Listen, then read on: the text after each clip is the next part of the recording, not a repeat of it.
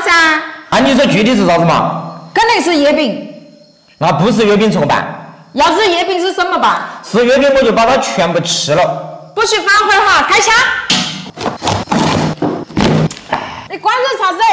是不是月饼？我猜对了，是不是？虽然说是月饼哈，但是那个不是那普通的月饼。跟奶奶说，今天晚上不用数爸爸的饭喽。你说话算话哈，今天晚上一定把它吃完哈。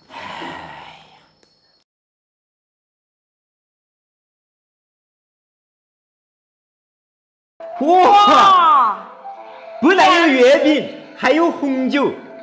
那个送给你一台小手机啊，来给你，你想要不嘛？你不想要算了，还是我拿去珍藏哈。朋友们，我们以前喝的红酒哈，它都没得木头屑屑的，那次终于有木头屑屑了，懂噻？一般就是高端的红酒，它才有木头屑屑的。哇，糟了，掉烂了。你根本就不是红酒的料，你看嘛，盖子都弄烂了。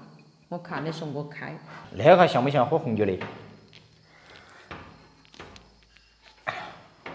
我帮你上了。哇，好暴力呀！哎呀，哎呀呀呀呀，好可惜。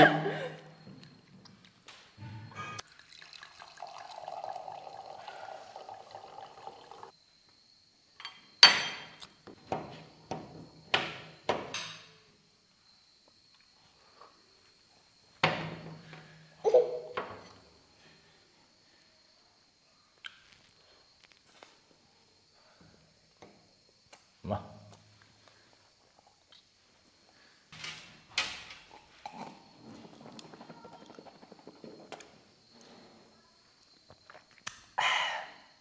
来吧。我打了疫苗不敢喝。哦，我跟老板打过电话，我跟他说今天晚上喝红酒了。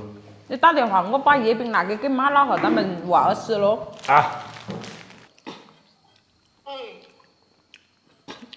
你看一下我这儿来搞啥子啊？看到没有？红酒，你这边那个是有木头屑屑的哟，那个跟那15块的完全不同。我跟你说，那个就是1500那种，1500那种。1500那种。不是卫生纸来吊价。不，人家整点仪式感噻，你吃西餐，你嘛红酒配到。月饼噻，月饼儿，你就是牛皮不嘛？你就是牛皮不？哎，那个提前送过来，我们就提前把它吃了，晓得不嘛？哇，还有专人抹脸，哇，那个待遇好得不得了哦！哎呀，洗得好干净，哇塞！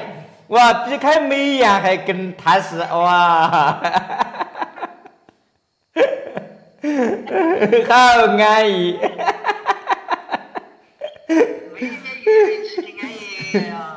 不，那个月饼，本来你在屋头的话，肯定就是跟人家打火喝。吃月饼更安逸。但是你没在嘛，就是说那个必须的啊，那个红酒我就给你留半瓶儿嘛啊，留半瓶儿。你看了哈，那口是我的。喝一口红酒，我跟你说嘛，要整坨月饼。那口是你的哈，那口是你的。